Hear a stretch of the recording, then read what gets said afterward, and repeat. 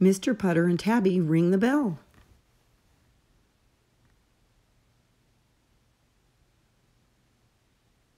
Written by Cynthia Rylant and illustrated by Arthur Howard. Chapter 1, Crispy Fall. It was fall. Mr. Putter and his fine cat Tabby loved fall. Mr. Putter liked the apples, Tabby liked the leaves, and they both liked the crispy wind. And sometimes their neighbor, Mrs. Teaberry, brought them rhubarb trifle. They really liked that. Fall was fun. Chapter 2, The School Bell. One day, while Mr. Putter was raking leaves and Tabby was attacking leaves, they heard the school bell ring. Dong, dong, dong. Mr. Putter stopped raking. He looked at Tabby. "I miss school," said Mr. Putter. "I miss pencils and books." Tabby stopped attacking. She purred. "I miss globes and erasers," said Mr. Putter. Dong, dong, dong went the bell. "I would like to go back to school," said Mr. Putter, "for just one day." Just then, Mrs. Teaberry's good dog, Zeke, ran by. Zeke was wearing half a cake on his head. The other half was inside Zeke. Mr. Putter looked at Zeke. Mr. Putter looked at Tabby. "I have an idea," said Mr. Putter. Tabby purred and purred. She loved Mr. Putter's ideas. Chapter 3, Mrs. Teaberry. Mr. Putter knocked on Mrs. Teaberry's door. Zeke stood beside Tabby.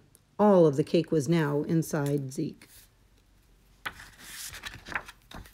Mrs. Teaberry opened the door. "There you are," she said. "Yes, here I am," said Mr. Putter. "No, I meant Zeke," said Mrs. Teaberry. "He stole the banana cake." "That was banana cake?" asked Mr. Putter. Mr. Putter looked sad. "I love banana cake," he said. "So does Zeke," said Mrs. Teaberry. Everyone looked at Zeke. Zeke looked happy. Zeke looked fun. Zeke looked showy. "Mrs. Teaberry," said Mr. Putter, "I have an idea." "Oh, good," said Mrs. Teaberry. "I love ideas." "Do you love globes and erasers?" asked Mr. Putter. "Pardon me," said Mrs. Teaberry. Mr. Putter began telling her his idea. Tabby purred and purred. Chapter 4, Pet Tricks. The first grade teacher at school thought it was a lovely idea. "Show and tell," she said to Mrs. Teaberry on the phone. "What a good idea." The children love cats and dogs. Do yours do tricks? Mrs. Teaberry looked at Zeke. He was wearing his water bowl. "Sort of," said Mrs. Teaberry. "Wonderful," said the teacher. "Come right over." Mrs. Teaberry called Mr. Putter. "It worked," she said. "We're going to school." "Hooray," said Mr. Putter. "But the teacher wants pet tricks," said Mrs. Teaberry. "Pet tricks?" asked Mr. Putter. He looked at Tabby, who was napping in the soup pot. "Uh-oh," said Mr. Putter. Tabby knew how to nap. Tabby knew how to purr, but could Tabby do tricks? Chapter 5, Show and Tell. Mr. Putter and Tabby and Mrs. Teaberry and Zeke walked to the school. They stepped through the door. "It smells just like school," said Mr. Putter. They found the first grade room, and Mrs. Teaberry straightened Zeke's tie. Mr. Putter patted Tabby on the head. Then they went in. Mr. Putter was in heaven.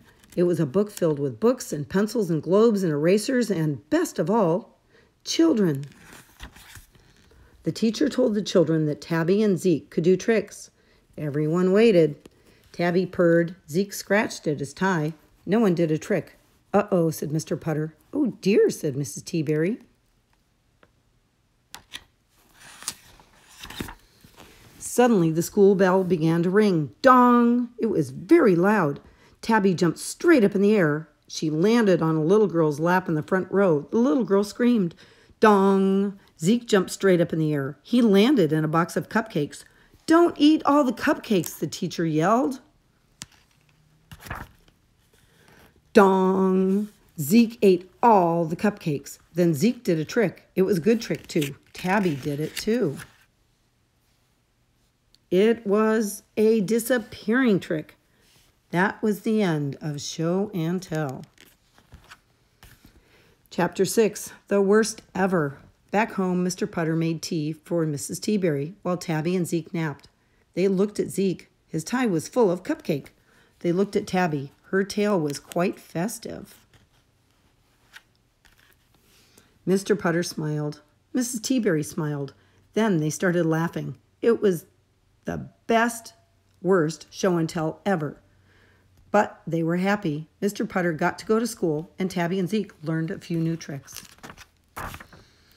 And the note said, "Dear first graders, sorry about show and tell. Please accept our cupcakes and apologies. Yours truly, Mrs. Teaberry and Mr. Putter." The end.